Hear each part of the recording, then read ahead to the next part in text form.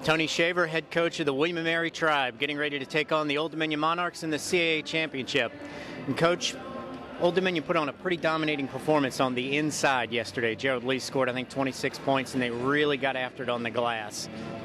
Your hybrid defense has a tendency to slow those kinds of teams down. Do you have anything special for tonight, or is it just William & Mary basketball? Now we're going to play 7 guys on the defensive end tonight. I put 3 on Gerald Lee, but now we really won't do anything much different. We, in our defensive approach, we play man, we play matchup, but depending on the team, we can do things inside to stop people. If it's a great shooting team, we can build it out as well. So, but that is the key to beating Old Dominion, is to handle their inside strength. And honestly, in the first 2 games this year, we've handled their actions very well, but we have not rebounded the ball. They have absolutely destroyed us on the boards. I think they had 28 offensive rebounds last time we played them. So that has to be a focus for us tonight. Gotcha. Now, David Schneider, Northeastern really crowded him and made it tough to get an open look yesterday. I know you probably expect a lot more of that today.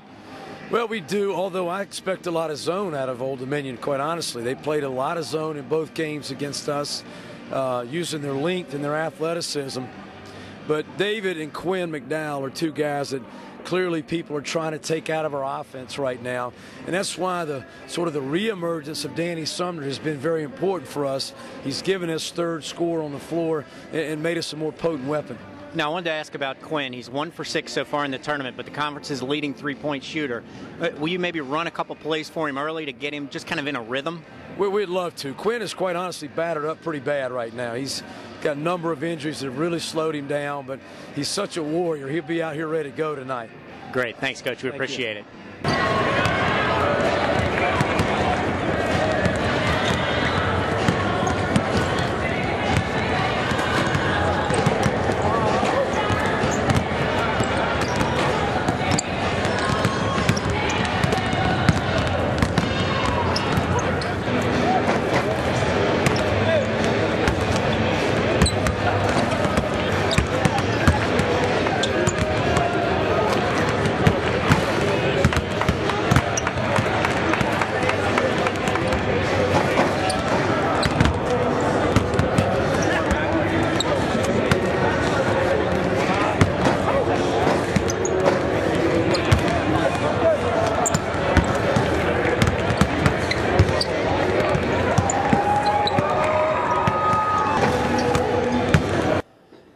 We're with Old Dominion head coach Blaine Taylor, getting ready for the CAA Finals. The Old Dominion Monarchs will be taking on the William & Mary Tribe. And Coach, I asked Gerald Lee yesterday about his big game, and does he step up big time in tournaments? And he rightfully deferred and said, I get good passes and we share the ball. Is that a key tonight?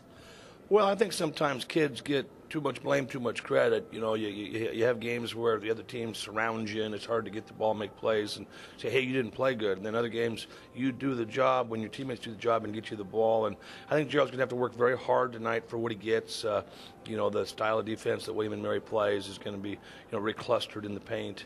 And so Gerald's going to have to work hard to be productive. Gerald is a team guy. He's unselfish to a fault. Had a great game yesterday. I couldn't imagine a better performance under the circumstances. Now, do you think Frank Cassell, who had 2 really good games against William & Mary during the season, is that something that he'll use as a motivator or a confidence boost to maybe be that alter ego, I guess, for Gerald? Well, it's a good sequence of questions, Michael, because Gerald gets so much attention that Frank gets loose and Keon gets loose. So sometimes, they work so hard to stop the run in football that you get a bunch of passes, and that's kind of what happens with Gerald. If he gets a bunch of attention, the other guys can either get the rebounds or get some tight touches or get some open shots, and so that's why balance is very important in college basketball. Even though you might have a great player, you've got to have other guys to go with them. You see it in the NBA. I mean, the superstars, if they're not surrounded by other players, they can't get where they want to go. Now, I want to ask about a key for this game. And in the game that you won, that was the 16-point game, you really pounded them on the glass. And the tight game down there, the 58-55 game, it was a lot closer. So other than rebounding being a key, as it always is, what else are you looking at today to be successful? Well, I mean, I'm sure that they're worried about the boards. We're worried about the boards.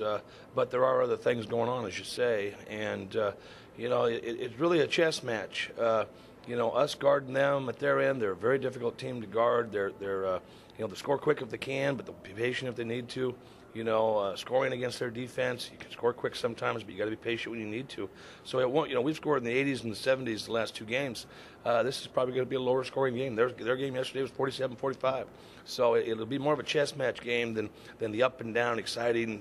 There they go. The horses are coming out of the gate kind of stuff we've had the last couple of days. Great. Thanks, Coach. Good luck. Thank you, Mike.